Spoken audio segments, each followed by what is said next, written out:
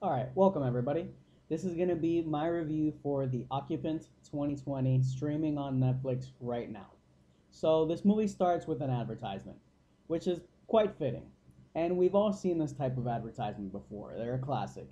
It's the perfect family living in a nice neighborhood inside a perfect home. Dad gets home from work, kisses his wife, hugs his kid, dinner is just ready, and he reaches inside the fridge for which this advertisement was created to pull out a fresh salad, right? So the advertisement ends with the life you deserve. So it's sort of very glamorous for what is essentially just a commercial for a refrigerator. But this is where our story starts. So Javier Munoz is a once proud advertising executive who's sort of like at his wits' end, right? It's been a year of unemployment. He's being interviewed by like two people that are way younger than him, and he's just shown them, this famous advertisement that he just did, and they're even applauding him because this is like a classic, marketing advertisement 101. But as they're talking to him and they're applauding this advertisement, they're making comments about how long ago this was released. They're saying like, "Oh, hey, do you remember? I must have been like 12 years old. How old are you? I was like 11 years old." And they're kind of chuckling back and forth. And this is going to be a continuing theme throughout this movie, right? It's sort of the old executive and sort of out of a job now and still trying to find his place in this market that's become so much younger. And even though he's only middle aged, he's being made to feel ancient right now. So, needless to say, this interview does not go well, and neither do any of the subsequent interviews in this movie. And he has, various interviews. And this guy's a legend, you have to understand. He was the greatest, well, maybe not the greatest, but one of the best in his field. And people know him. So, advertisement is this guy's thing. He lives, breathes, and he believes it too. This is the way he views the world. Advertisements all show us this picturesque, only the good things. It teaches you that if you buy this, you have this, you'll have status, influence, happiness. And Javier really only views the world this way. He believes in his fancy apartment and his fancy BMW and his amazing life, and he's an executive and he dresses in nice suits and he's in business meetings all the time. And his family is sort of secondary to that.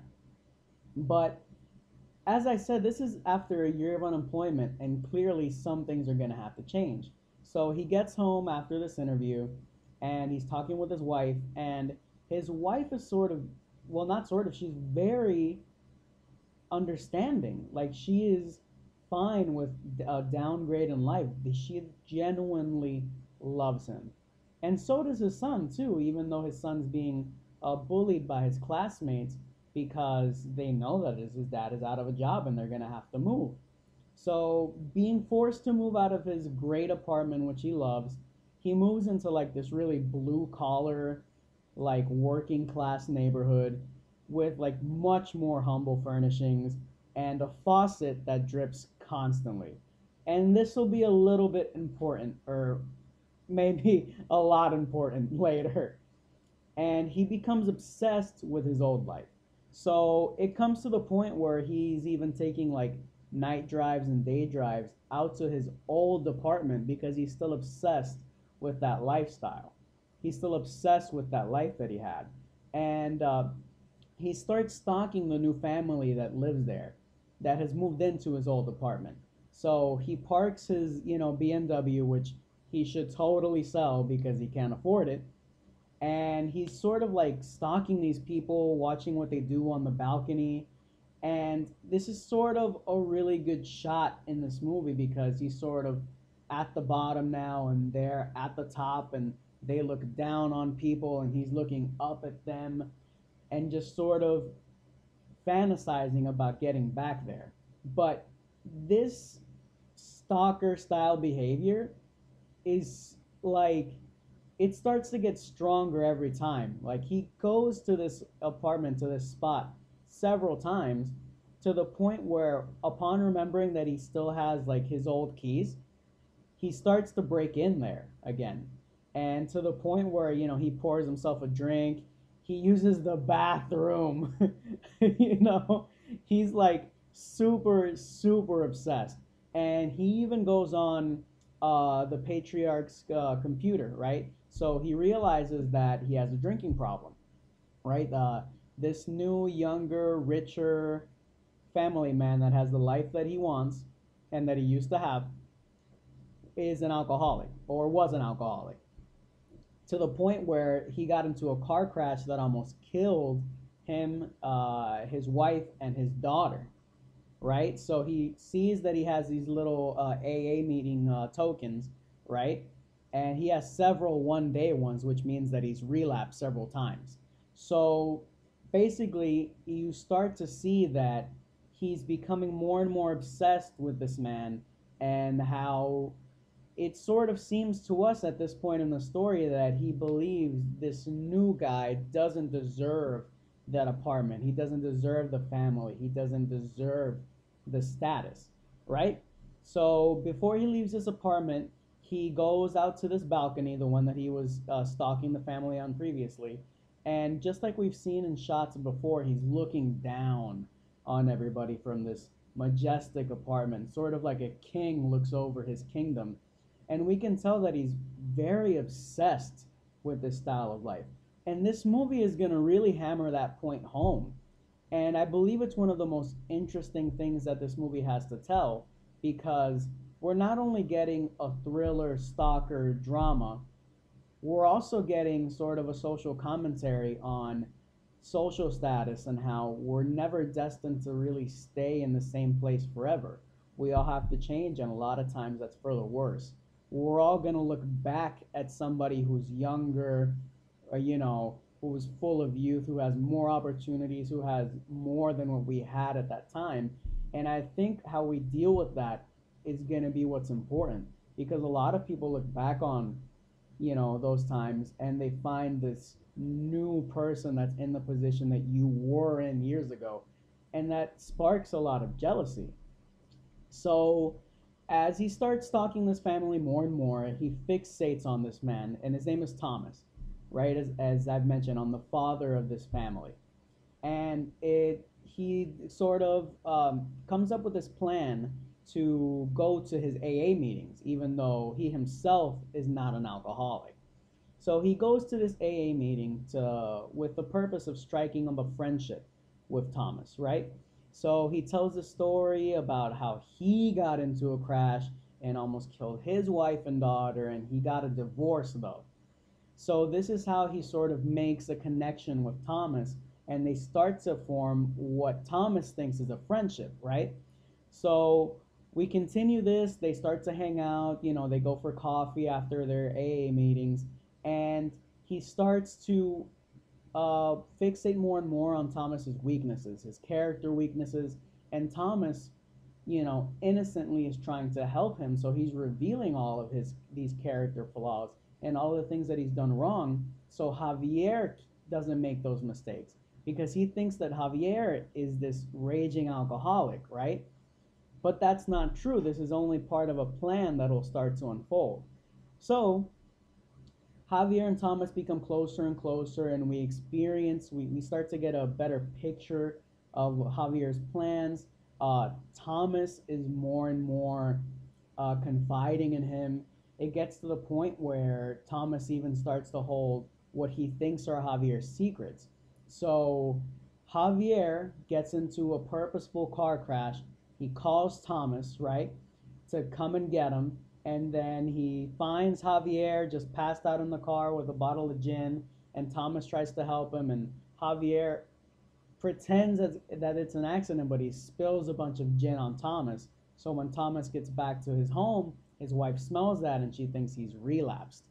So Javier is starting to pull these strings like a mastermind in order to really collapse Thomas's life, to the point where we're starting to see that he wants to like destroy him. So right now I'll make a pause. After this is pretty much gonna be a bunch of spoilers. So if you don't want the spoilers, you can just kind of cut off here now if you've liked what you've heard and you've liked what you've, you know, thought about the premise of the movie. Overall, I think this is a really solid movie. It's the only flaw because it's well acted, the cinematography is good, the soundtrack is good, everything's really tense and like surreal, and like this movie is not, it's not cookie cutter. It's not full of these like tropes. This is very realistic, and it takes pride in that. You know, the good guy doesn't necessarily win at the end, and in fact, I think that many people will agree that this is sort of a realistic take on a thriller. But that being said, this movie, what I think that's bad about it is that, and I'm trying not to punish it too hard for it, is that it's kind of uninspired. You know, this movie, if you've seen these 80s and 90s and early 2000s thrillers, all this is that, but in 2020. Like instead of man falls in love with another woman because he just wants her, and now he has to like kill his wife or vice versa in this web of cheating and lies. This is that, but with a lifestyle. You know, he becomes obsessed not with another woman, he becomes obsessed with his old life. He becomes obsessed with his old status, and he wants to rip that away from someone because he feels that that person doesn't deserve it. Overall, I recommend it. It's really, really good. It's well acted. The two main characters, Javier and Thomas, just have just a great back and forth with each other. This gets my seal of approval, if that means anything to you. I give it a solid 7. And I say that because we've all seen this movie before. We've all seen this type of movie. And if it brought in more original concepts, if maybe the supporting characters really weren't as bland as they are, because make no mistake, Javier and Thomas really carry this movie. Like, the supporting characters are just that. They're just there as filler. You know, they're little support themes to make sure that the story doesn't fall apart.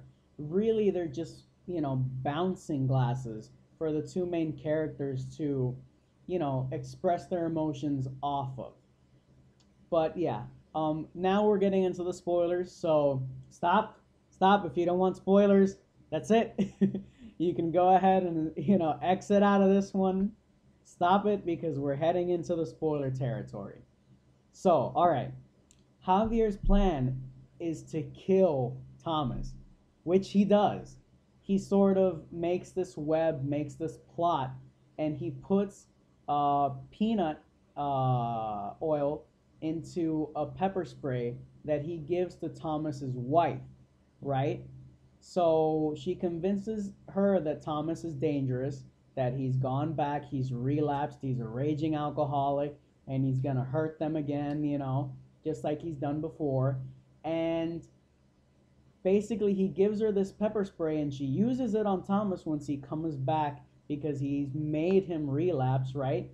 And she uses it on him, and he's collapsed on the floor because he's having a severe allergic reaction because he's allergic to peanuts, which he confided in Javier that. And Javier tells Thomas's wife to go into the room, take care of his daughter, make sure that they don't see anything, and he finishes killing Thomas. So this whole web has sort of been to steal Thomas's life because he's done all these little things, you know. He's been hanging out with Thomas. He's created a friendship with his wife. He's made her slowly think that Thomas is violent and that he's relapsed. And basically, he finishes killing Thomas. He comforts wife and daughter. He finishes sort of stealing them away. He convinces her that it's all been this terrible accident. And he gets away with it. which is I think is one of the most brilliant points of this movie, right? So Javier has put status above all else. He literally leaves his former wife and child to take on this new life from a guy that he's killed, right? He kills this woman's husband to become her husband and to become his, the stepdad to the daughter, which he killed her dad. And he is just going absolute, just stalker, full on psychopath, sociopath. And he is so Machiavellian when it comes to sort of getting what he wants, because he hates poverty. He hates living this way, and he will stop at nothing, which is kind of another, a kind of another negative. I didn't want to mention this before the spoilers, but now I can. If Javier dedicated like half the effort to like being at the top of his game still, to like finding a job and being good at his job as he did with this whole intertwining web of like murder and mystery and like deceit, he would be the world's greatest advertising executive. He would have never gotten fired, right? So that's kind of a negative. But I thought, the way that this movie ends, we get the final scene. He's living with his new wife and daughter. He's in this perfect house. He's at this business meeting where he's back to being an executive.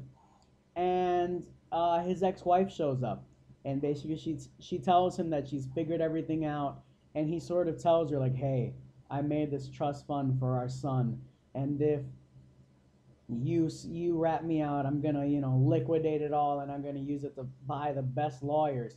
So this man that sort of at the beginning is very a family man. He has a good job, and he's lost all that, and he's sort of given everything up to get his life back, but simultaneously he's lost the most important things in his life and replaced them with something else, because yes, he has a new wife and he has a new daughter, but he's killed someone else to have that, and they're not really his. He stole that.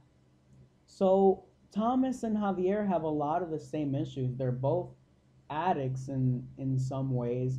They're both obsessed about certain things. But Thomas was really doing the right thing before Javier came along. After the accident, he was a great husband, great father. Um, he had a good job. He was holding down that job, and of course, he had problems, but he was sticking to it. He had a year of sobriety straight, even though he had relapsed several times before. So there's this sort of, this back and forth between them and how their characters interact, where they're very similar, but they're completely the opposite. Javier gave up everything to have everything in his mind. So the final scene, he's in this beautiful house, beautiful home, beautiful wife, beautiful daughter. He gives his wife a kiss. He says, he's talking with his daughter for a second. So they leave. Last few seconds, he looks out at this great view like a king over his kingdom, the life he deserves. And then in the background, his faucet in this beautiful home and this perfect faucet starts to drip, which sort of to me signified that he's still gonna have that same dripping faucet forever. You know, in that same torn down apartment that he had to move to in that blue collar neighborhood with that awful faucet that wouldn't stop dripping. He has to live with that now too. This won't last forever. There's choices that he made, and he couldn't get back on his feet really without resorting to this. And I think this is the way of the movie sort of telling us that he'll never be free of that. You know? I think that eventually it'll all fall apart for him. Just like even in that beautiful, perfect home, he still has to deal with that leaking faucet that'll just driving him insane. So guys, I hope this gives you a good idea of the movie. I enjoyed this movie at like a 9, but I can't give it a 9 because it is a bit uninspired. The supporting characters really are not there, if we can even call them that. They're just sort of there to hold the structure together. I really like the atmosphere.